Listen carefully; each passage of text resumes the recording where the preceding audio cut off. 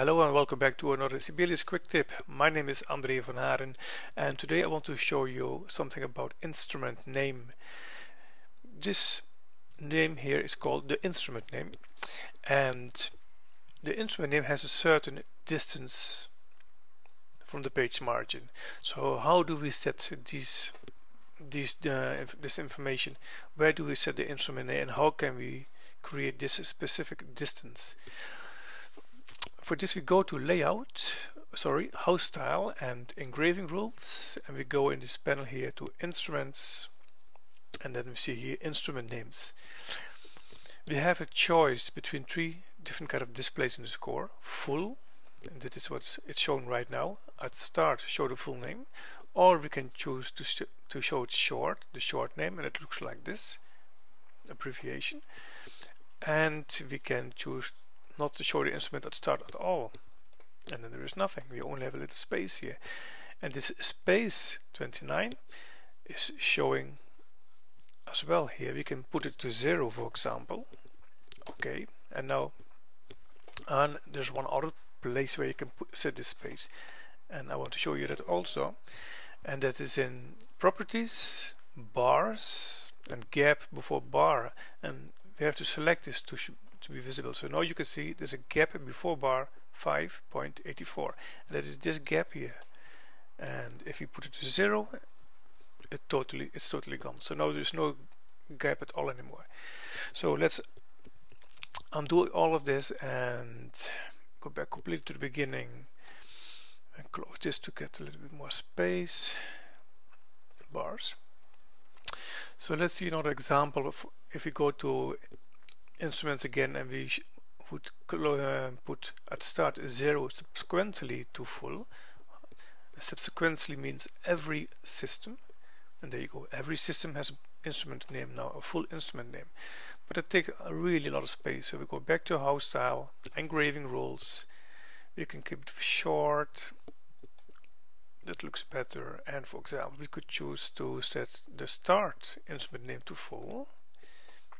And they are. Now we have a nice viewing, but it's not really usual, not really common to put the instrument name of every system in the piano piece. So we put it to none again, and we have the option to put new sections, and that means that if we use a section break somewhere, we can choose to have the instrument name full or short at the new section break. And if you want to know more about sections, breaks, and how to create them, I did a little quick tip video about that as well. So you can find it on my YouTube channel. So now this is about the instrument name. So we leave the full at start and none subsequently. There you go. So now let's talk about this distance here. This distance here is shown 38.7, and you can see these rulers by the way by turning on staff rulers. Now it's gone. So let's keep it on for a moment. Rulers, staff rulers. And this distance can be set in two different ways. First is in the same engraving rules, instruments, and then the gap between instrument names and initial bar line. So between this instrument name and the first bar line here. This is 2.19. If you would make it, for example, 3, this is increased now. And let's see what if I put to 4, for example, it is increased even more. Of course, also the distance between the bar line and the page margin that changes when you do this. So because this gap is between the instrument name and the initial bar line, and all three are considered instrument names. So every start of the staff will change the distance to the page margin. So let's put it back to 2.19, and everything is back to normal again.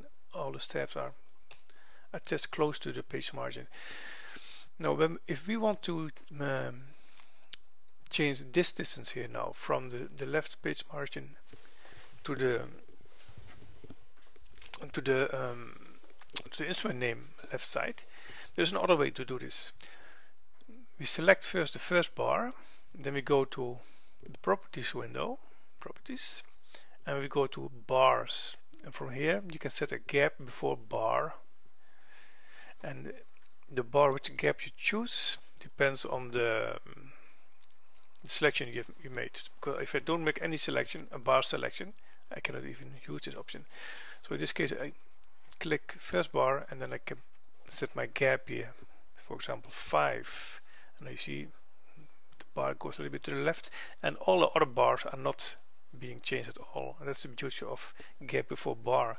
So I can even choose to put it to 0 and we have it tied against the page margin, but it's always nice to have a little bit distance, and I love the distance of 5. That seems good to me.